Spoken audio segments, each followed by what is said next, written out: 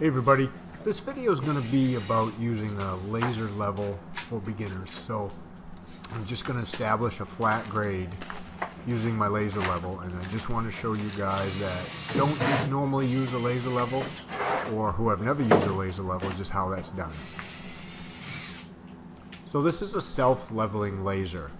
Now what that means is you just need to push the button, turn the on button, and the laser will self-level itself as long as the base, which is that tripod I have, is somewhat level. It can't be too far out of level, but so you just push that button. You see I push the on button, now it's that green light is flashing, and as soon as the laser is level, it'll start spinning like that.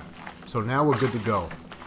Now that laser, there's my grade stick. So I have a grade stick with a yardstick on it to have some numbers that I can go by.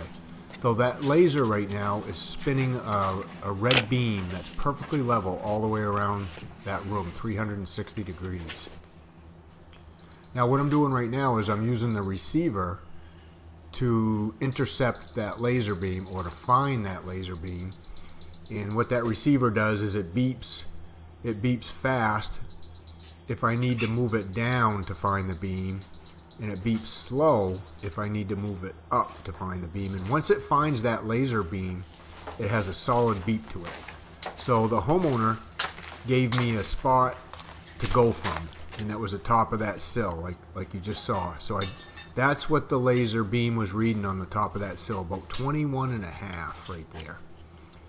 And my grade that I want to establish is 6.5 inches lower than that. So I'm moving it to 28. And what that is, that's going to be the top of my concrete floor. So in order for me to lower the grade, I had to move the receiver up on the stick. If that makes sense. So now what I'm doing is I'm going to go in the corner and I'm going to make a mark where my top of my concrete floor is, using that laser beam and the receiver. And the receiver is going to tell me if I'm too high or too low by the beeps, and then once it's perfect, it's going to beep solid, and I can put my mark right there. So that's going to be the top of my concrete floor when I get ready to pour the concrete in here. So now I can go all the way around the room. As you can see right there, that's the mark right there.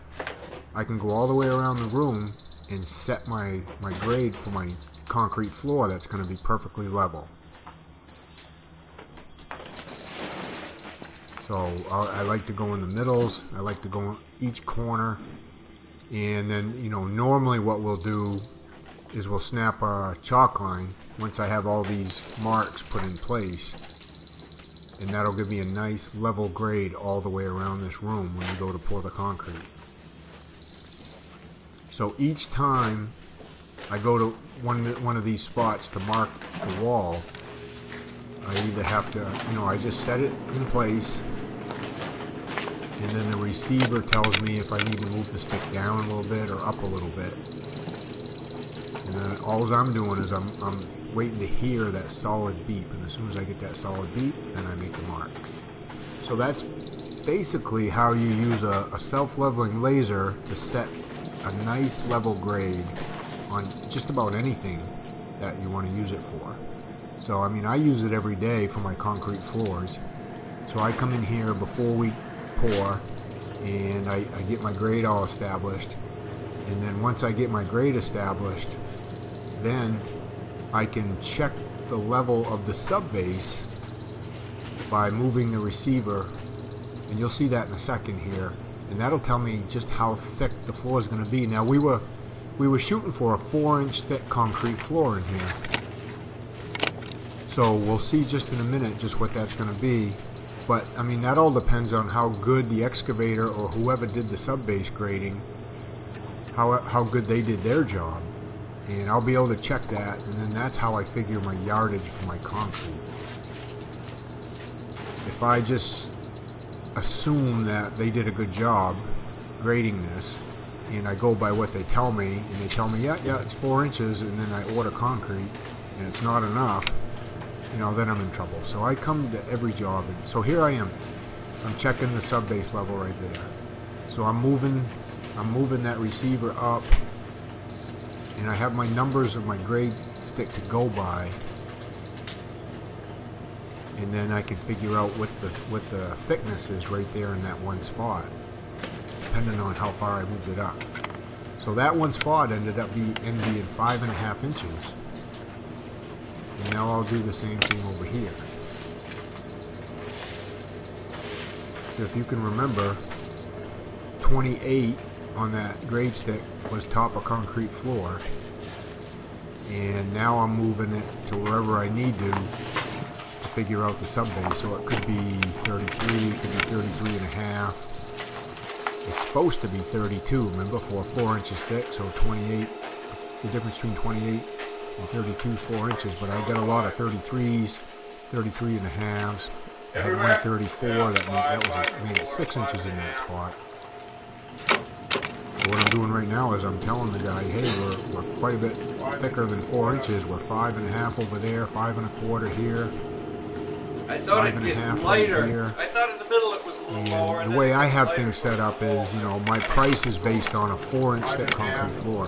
So any amount of concrete over 4 inches, you know, any amount of yardage over 4 inches, then they have to pay extra for that. So that put us at a full 22. So when I got all done shooting my grades here, this floor figured around 16.5, 17 yards at 4 inches. Yeah, it's going to be... and I'll show you the pour is coming up on the next video, but it ended up figuring about 21.5, 22 yards because of how thick the subbase made this thing. They just didn't put enough material in there before they put the poly over it, so they're going to end up having to pay for an extra, you know, 4.5, 5 yards of concrete.